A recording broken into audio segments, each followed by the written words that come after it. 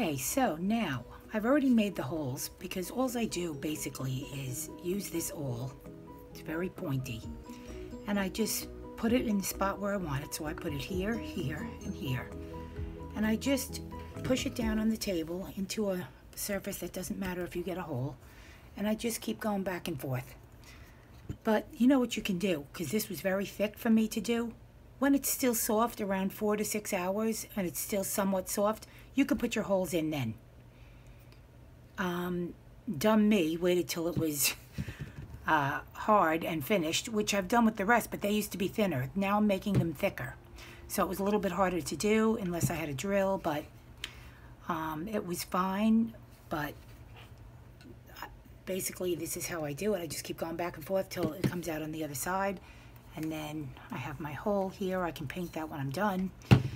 And that's it. But the smarter way would be to do it when it's still, 4 to 6 hours, still a bit soft. Just put your holes in. You don't even have to put holes in. You can put, those, the clips that you glue on the side with the little hooks. You could do that too. So any way you decide to hang it is fine.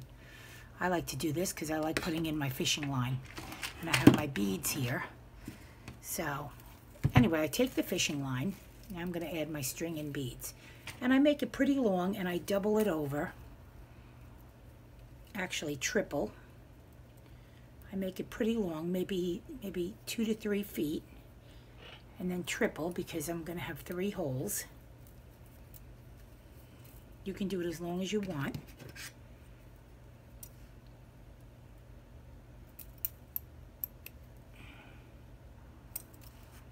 So now I have 3 pieces of string, fishing line. You can use wire. I just like fishing line because it's somewhat invisible. And I just like how it looks with the beads and the bowl. And I just go in like this. Add it through. Bring both pieces up to meet. Like that. So mine is about 18 inches it'll be. So it was 3 feet long and then I doubled it, so it's like 18 inches. And then I'll just choose my beads. I do all different ones depending on what I like. So I'm going to use some yellow.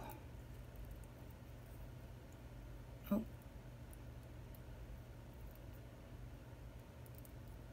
I have to cut this better because I have a bad edge. Okay. And I just feed both ends of the string through the bead and pull it down. Oh, get my other ones out of here. And then I'll just choose my colors and my beads.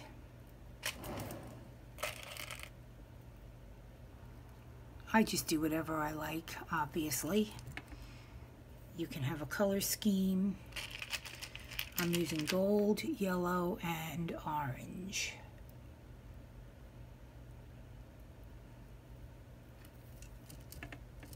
And those are the 3 I'm going to have. Okay, so then I just take that one and put it to the side. Then I string my next one.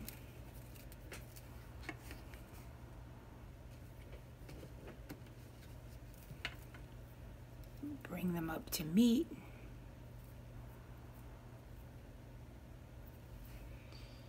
And I'm going to do a star, a gold star, then the yellow, then the orange, and then I'm going to put this one to the side, and then I add the last one.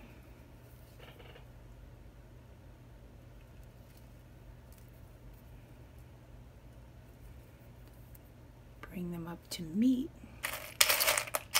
Let's see, silver star.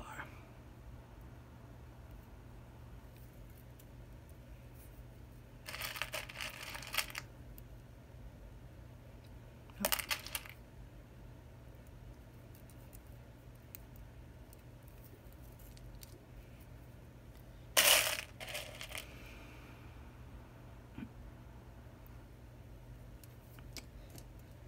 Okay, now I grab all 6 strings, bring them up to the top.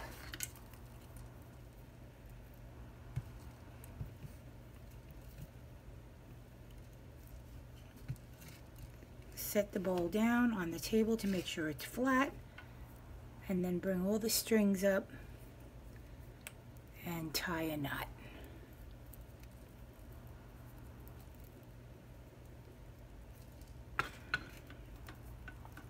And then I'll add a hook at the top.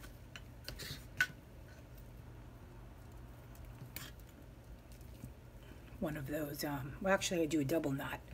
I'll do it once, and then again. And then I pull it tight. And that is it.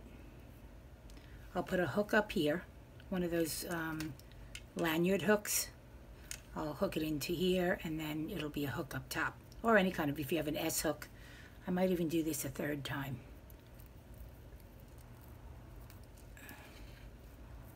Oh.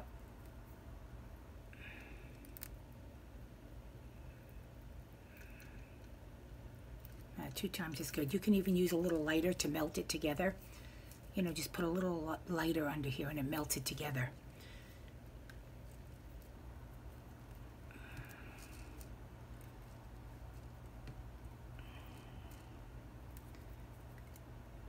And that is it.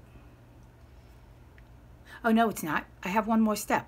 I have to spray it. So now I use Rust-Oleum 2X Gloss Clear, and I put about 5 coats on. And I usually go outside and I spin it and spray it for the top. And then I do the same for the bottom, and I do that 5 times with a couple hours in between each coat.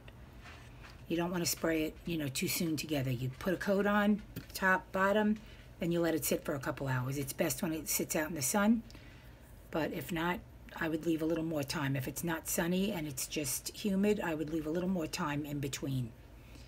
And I do about 5 coats. Make sure I get in all the nooks and crannies. You can turn it upside down. You can lay it on outside somewhere and then just spray it. And also you can fill in here with the paint color. I'm just going to use a little of the green and just use my finger and put it in. But that's it. I totally forgot to do the edge. That's what happens when I make my lessons too many parts. I forget some of the things I have to do. All right, for the edge I'm doing gold. I'm not going to do sparkle. So I'm using this Deco Color Premium Prime Primo Gold Leaf pen. It smells bad, so you should do it outside. But I'm going to be quick, so I'm just going to do it in here. I just take the pen, make sure, dab it, make sure there's some paint coming out. There's a lot. And I'm just going to go around the edge before I spray the clear color. I put this on first and let it dry.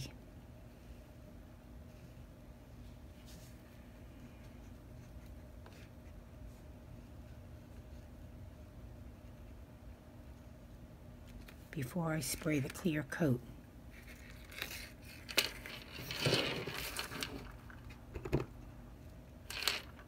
And I also do it before I put the strings on, or the fishing line, I should say. That's okay though, it's not a big deal, but you just don't want them in the way when you're doing it. This pen is getting a little old, so it's very thick. It's not going on as liquidy as usual. These pens I feel like you have to buy. You know, you can't use ones that are old. This isn't too old, it's only a couple months old, but I already see a difference in it. So I don't buy too many of them at once. I actually only buy one at a time because I don't want them sitting around.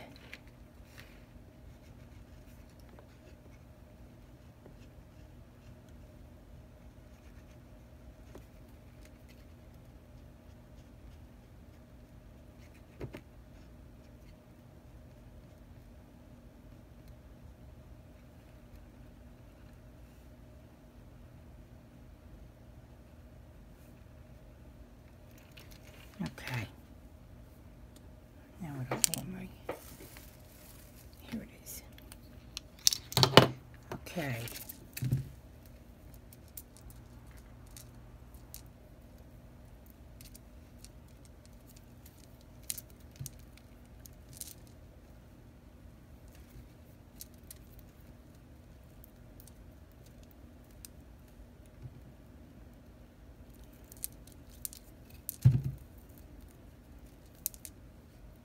Okay. Now I covered it pretty well, but you can go back and add some more. Like a little area. See, I took it off, taking it off the fishing line. That's okay. Just put the edge on. Always do the edge before the fishing line, because it just is a pain this way.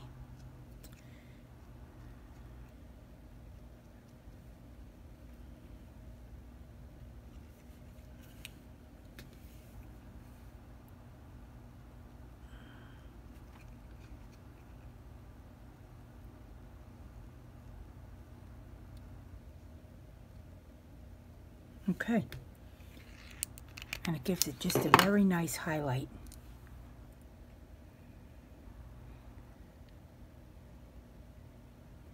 Okay, now I'm done. I'm going to go hang it though. I'm not going to let it sit. I'm going to hang it above my heat vent because it's raining out today. Okay, bye-bye.